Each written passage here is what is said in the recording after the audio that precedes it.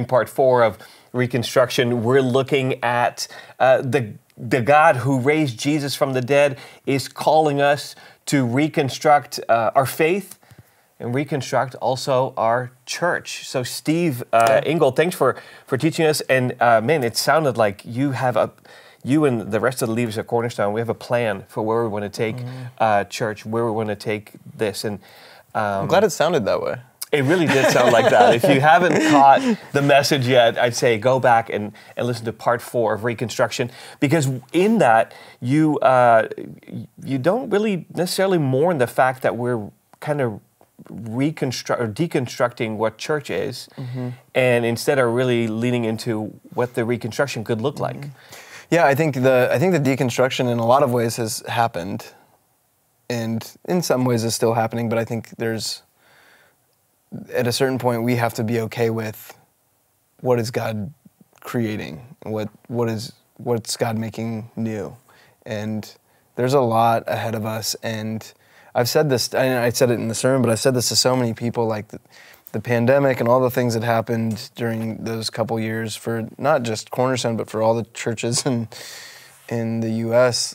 It was brutal, but it was like this refining that I think God took us through, and I've never been more hopeful about where we're being led. And so, yeah, I think we have a plan, but it's like our plan is, for me, more than ever, where's the Holy Spirit leading us, and how do we follow what Jesus said and what Jesus did, and create and cultivate a community that really leans in there. Yeah, and that mission statement is so powerful. But why do you think it got so easy for us as people of the church, and you grew up in the church as well, to kind of walk with Jesus and miss him? Like the people on the road to Emmaus were like in his space for probably 6 hours and kind of missed it. Yeah, I mean, I think this happens, and this will happen to us in different seasons too, where we'll miss it because we're imperfect people living in an imperfect world. But you have to be very aware of when your preferences, your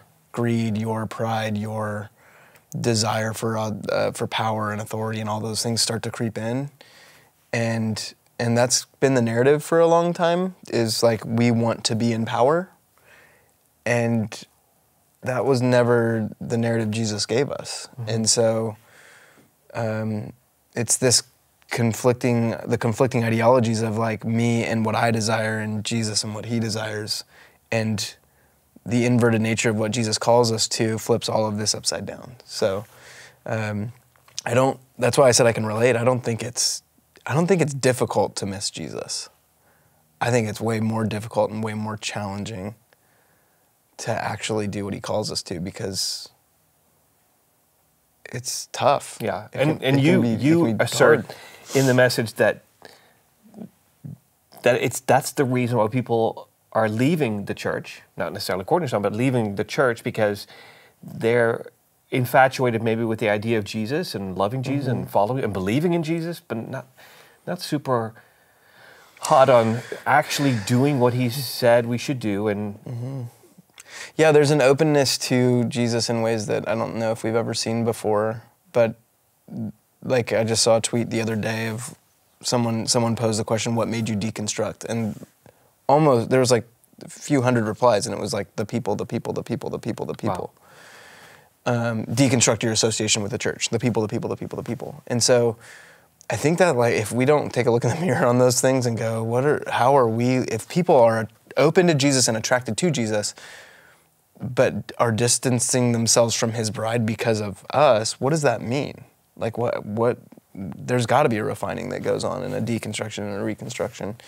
And so I think we got a long ways to go there, but it's exciting to try and represent the Jesus that anyone that came across him, except for those living outside of, Pharisees, Sadducees, teachers of the law, really were attracted to. So. You also mentioned that this is a hard thing, and I really do want to pause and talk maybe about, or maybe to, the people who are really mourning the deconstruction and kind of wish, especially for those of you who've been at Cornerstone for a while, wish that maybe in a way we could go back to 2015 because of the feeling that I had, because of the memories I have there, because of the way God met me there.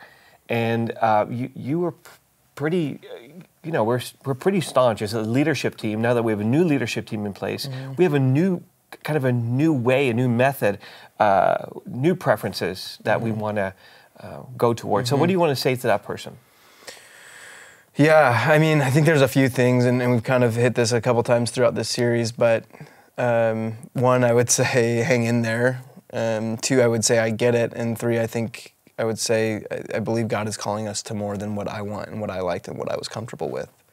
Like I said, I get it, but there's a certain time where if we can remove our preferences and move toward, if church isn't about me and church is about you or church is about us, then it shifts the way we approach this. And it's also, church isn't about what happens on an hour on a Sunday or an hour on whenever you're able to join. It's like, this is a gathering of people that are attempting to show a glimpse of the kingdom of God. That is our purpose.